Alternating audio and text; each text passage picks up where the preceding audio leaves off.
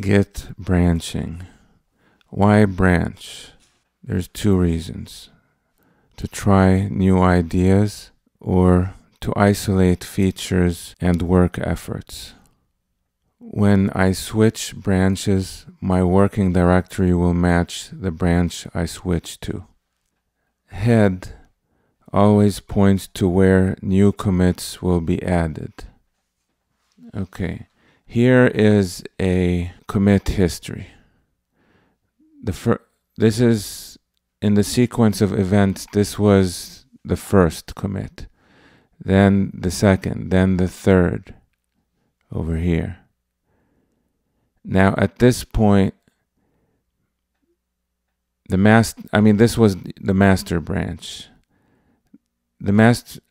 At this point, the developer made a new branch called testing.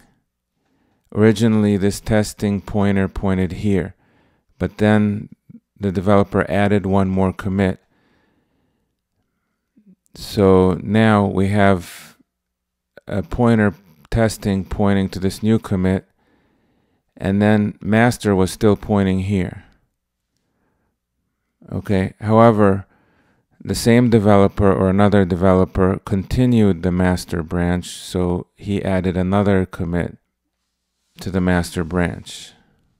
At this point, head points to master instead of testing. So if the developer was to add another commit, it would be added right here.